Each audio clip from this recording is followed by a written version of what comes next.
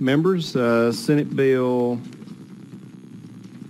987, Senator Reeves, you're recognized on Senate Bill 987. Thank you. Good afternoon, Mr. Chairman. Good afternoon, committee members. Before I present these two bills today, I wanted you to know I will be declaring Rule 13 because I am a pharmacist and I own a pharmacy if ultimately this comes to a vote on the floor. I want to introduce to you today Senate Bill 987 for your consideration. This bill mirrors a concept that is being considered all around the country right now, where PBMs are actually being removed from Medicaid programs or at a very minimum being reduced to their original role as single claims processors.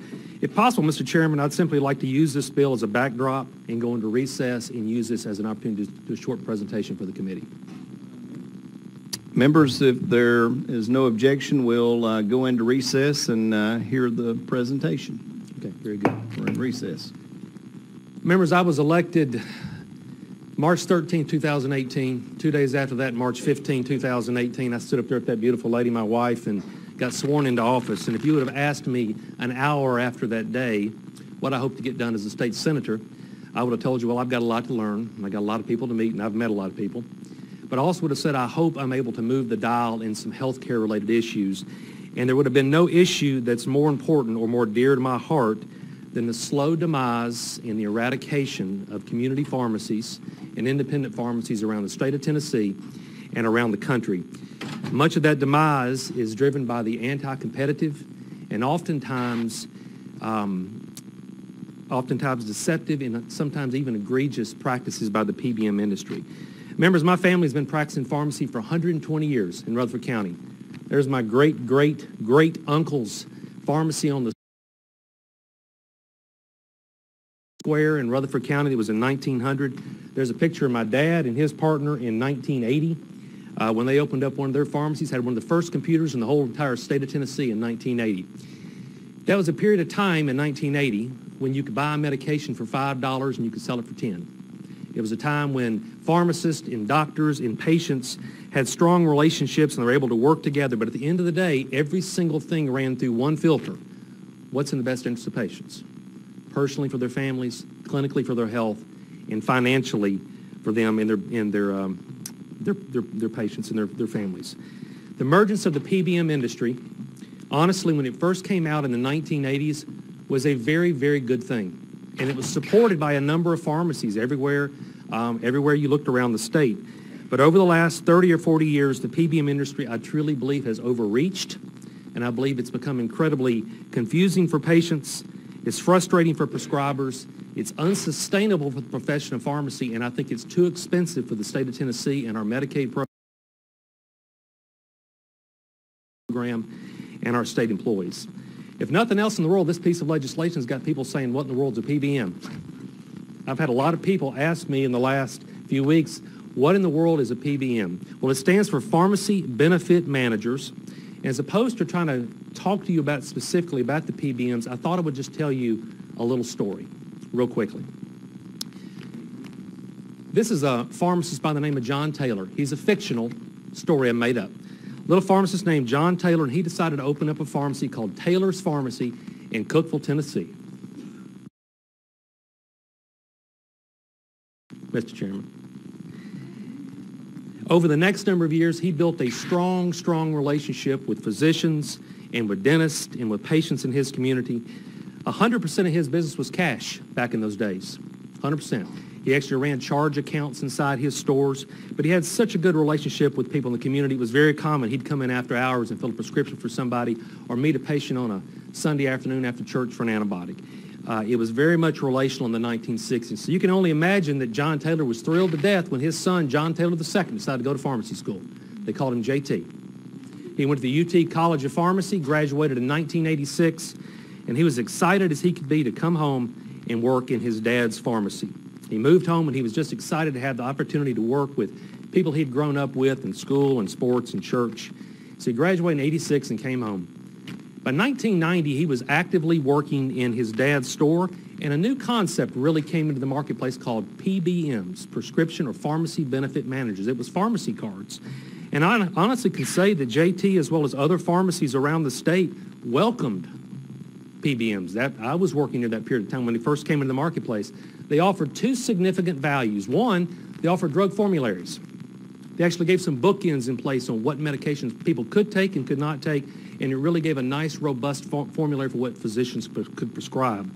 The second thing they did is they provided claims processing. You could walk into a pharmacy, get a $5 generic or a $10 brand, and it really gave some clarity to what patients were going to be spending at the time of the point of sale, like a credit card. Then a few weeks later, the pharmacy would get paid. It really was an incredible innovation in the marketplace, and it was supported by physicians, dentists, pharmacists, patients, employers, health insurance. It was a wonderful thing in the 1990s. By 1995, those formularies started to get tighter and tighter in Taylor's Pharmacy. And they started noticing they had Tier 1 formularies and Tier 2 formularies, and it was harder and harder to get the medications that sometimes the physicians wanted the patients to have, but pharmacists and physicians would still work together to make that happen. But honestly, it was pretty disappointing to JT whenever he found out that a number of the Tier 1 medications were actually tied directly to rebates that went right back to the PBMs over the course of the month as prescriptions were filled. By the time 2000 got around, the formulary process got even a little bit more tighter. Medications were getting more expensive, but you could have medications that were filled, medications that were not filled. Well, Taylor's Pharmacy really did not have any choice but to hire more technicians. They actually had to hire a couple of technicians to come in and manage, because every PBM has a different formulary. They all have different drug lists. So they had to hire more technicians to come in and actually manage things. And the PBM started a process called prior authorizations. Some medications are approved, some medications are not approved, some medications were put on pending, but many, many times the medications were simply put on hold and recommended another med on the list, many times that were tied back to those rebates. By 2005, a huge trucking company opened up in Cookeville, Tennessee. It was a great thing for that, and they had a number of employees. But I remember the day when JT actually met with the first patient that walked into his store with tears running down her face and saying, JT, I can no longer use your pharmacy. Unfortunately, I got a phone call at my house last night from my PBM that said moving forward I would have to get my medications directly from their pharmacy. She said it was going to be a much cheaper option, and I really did not have any choice but to go with them at the time. She was very, very upset about that, but moving forward, she was going to get her meds shipped to her from Ohio. So every single customer that walked into JT's Pharmacy, he would run it through the claims, and he would see that right there. Last fill at retail, must use mail order. Well, by 2010, Taylor's Pharmacy was continuing to struggle, was dealt another blow when on the first day of the year, first or second day of the year, they filled a prescription, and it was $30 below his actual acquisition cost. He called the PBM, and he said, this is actually $30 below my cost. Whomever he was speaking with at the PBM said, well, sir, your contract changed the first of the year. And he said, well, shouldn't I be notified my contract was changed at the first of the year? And they said, it's your responsibility, sir, to keep up with when your pharmacy contracts are actually changing. He said, well, this medication is $30 below my cost, and really and truly he was kind of given a take it or leave it comment from the PBM, and they actually recommended that he transferred it to another prescription, to another pharmacy in the area, which honestly happened to be owned by that PBM. By 2015, with margins shrinking and customers continued to be forced to other pharmacies against their will, Taylor's Pharmacy was stunned when they were actually told by their PBMs that all prescriptions were now going to be audited. So they put an auditor in place that they sent into Taylor's Pharmacy, audited all of his prescriptions that he had been filled by that PBM, and one such prescription was a prescription for a man who had been getting insulin from Taylor's Pharmacy for 10 years. He had a new prescription on file that he'd been getting for the last 10 months, and the auditor found a small clerical error, nothing fraudulent, a simple record-keeping error on day's supply. That auditor immediately dinged him for that, went back and took all 10 months worth of the fills away from him, cost of medications and the fees for $2,000 for Taylor's Pharmacy by 2015.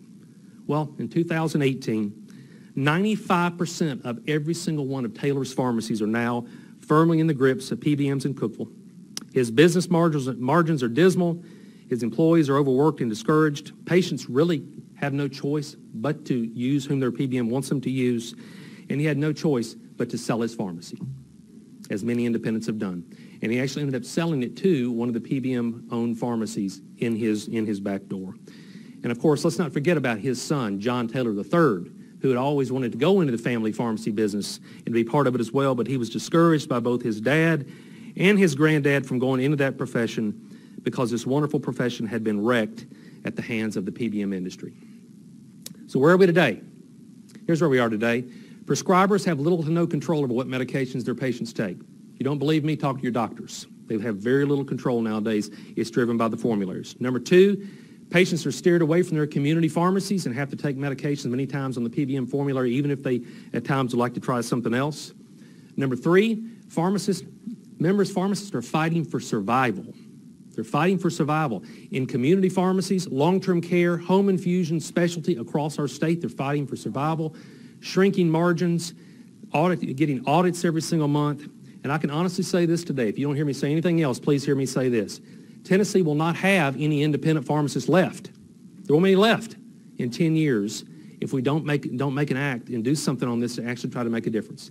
The PBM industry, there are now 3 major PBMs in America. They have 80% of the market share. They all own their own pharmacies. They're servicing 230 million patients in America, generating $400 billion in annual revenue. Here's my big picture. The pendulum has swung too far. It's swung too far. Just to see the math, it looks like this. Typical drug like at Eli Lilly is $135. You can see an example of it. On the other end, the pharmacist is getting paid $7. Maybe the wholesaler is $20. In this one specific example, which is an actual example that was pulled, the $432 in the middle is the money that actually went to pay for the processing fees for the PBM. The pendulum has swung too far. And don't take it from me, members. You can't hardly watch the news nowadays. Drug middleman in Kentucky owns $123.5 million in middle fees.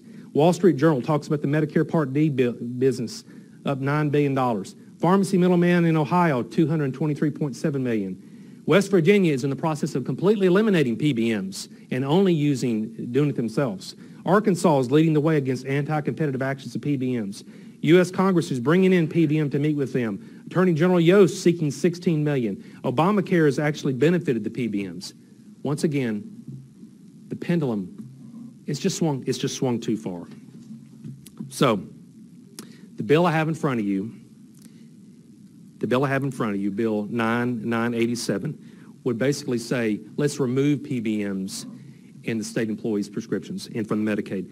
And honestly, I don't know if Commissioner Roberts is in here today, but I actually have full confidence that in time, he's a smart guy. He has smart people working for him. I really think in time it's something we ought to take a hard look at. But for the time being, I'd like to general sub this bill, and I'd actually like to move forward with Senate Bill 650, which is an actual bill that I believe will provide some immediate, meaningful relief to pharmacists and help out patients and prescribers in our state. Members, without objection, Senate Bill 987 to the general sub. Okay, Senator Reeves, you're recognized on Senate Bill 650. All right, members, thank you. Have a motion by Chairman Watson on the bill. Senator Swan as second on the bill. Senator Reeves, I see that there's an amendment on the bill. It's 006583. Is that correct? Yes. Chair will move the amendment. Chairman Watson is second on the amendment. You're free to explain the amendment, sir. Members, you should have a handout that really breaks down what I'm about to say in front of you. But it's very simple. This bill does 3 things. Number 1, it actually establishes some certain rights for pharmacies and pharmacists when prescription drug claims are audited by PBMs. In essence, that means it's going to prevent the PBMs from recouping claims, including the cost of the drug, for non-fraudulent clerical or record-keeping areas. Clearly, if there's fraud, by all means, the pharmacist needs to be held accountable. But if they're clerical or record-keeping errors, they can no longer claw it all back. And allows pharmacies the right to correct the clerical errors or the record-keeping errors by submitting amended claims. That's the first thing it does. Second thing it does is requires increased transparency and disclosure of all fees charged to pharmacies by PBMs at the times of claim processing, so the pharmacist doesn't ultimately get its payment. And notice there's a number of fees in there on the back end they weren't expecting. And the third thing this does is it establishes certain rights for pharmacies regarding contracts with PBMs. It gives the pharmacist professional judgment when determining when to dispense a drug or other product to a patient, both clinically and financially. It requires 30 days advance notice to the pharmacy of any network changes. Pharmacists shouldn't just be surprised one day that the contract has changed. requires mutual agreements by PBMs and pharmacists regarding contract terms.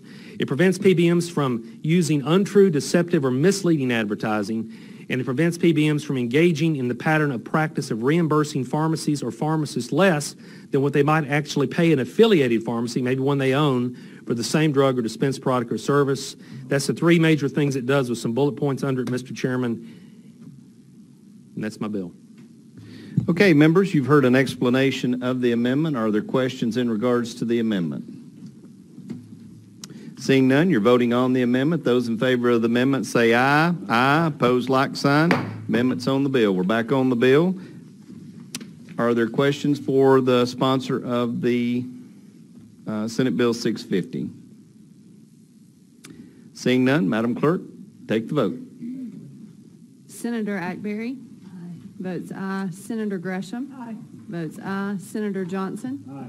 Votes aye. Senator Lundberg. Aye. Votes aye. Senator Nicely. Aye. Votes aye. Senator Sutherland. Aye. Votes aye. Senator Swan. Aye. Votes aye. Senator Watson. Aye. Votes aye. Chairman Bailey. Aye. Chairman, you have 9 members voting aye. Senate Bill 650 moves to the Committee on Finance. Yeah, members, on behalf of Tennessee Pharmacists, I thank you. Senator Reeves, you have done yeoman's work on this legislation, and I know that you've worked with a lot of parties to try to get to this point, so glad to see your legislation move forward.